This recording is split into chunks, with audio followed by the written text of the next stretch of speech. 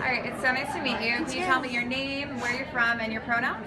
So my name's Ava Brapp. I'm from Chicago, Illinois, and I use feminine pronouns. Okay, great. Thank you so much for being here today. So tell me about your experience at the conference. So I missed all of yesterday because of my flight delays in Chicago. So I keep hearing about fun stuff that I missed. But now I'm just really trying to listen a lot. And yes, I'm enjoying it so far. The speakers were amazing. So yeah.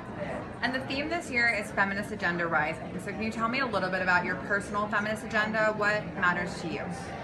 So I basically always considered myself to be a feminist. I wasn't really active politically beyond voting until 2016 when the terrible thing happened and the government started falling apart. One thing that's super important to me is Medicare for all, which I don't think is being mentioned enough today. Okay.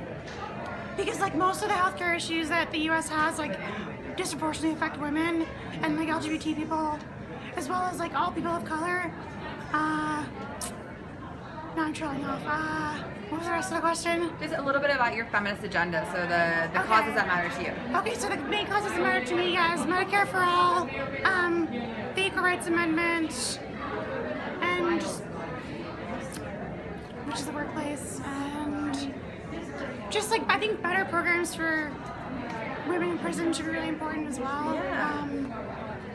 So all the incarceration that happens with women of color, and also obviously keep abortion legal, because women can make decisions about their own bodies and their own, but not even just that. I should be able to decide I want birth control covered by insurance, period.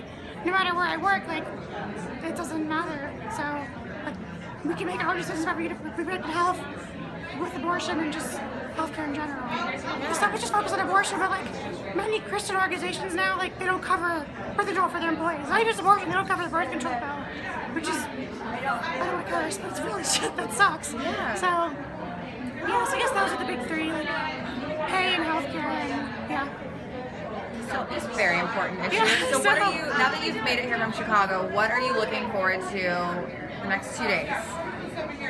I haven't even really read through all the program book yet, so I'm just looking forward to maybe meeting more folks who are in the Heartland area to be able to go back home and actually do the on-the-ground work there. Yeah. I just met with met two girls from Chicago who were the president and vice president of the chapter or whatever in Chicago, so I'm looking forward to connecting with them and other people in Illinois and just doing the work at home. Amazing. Getting fully involved.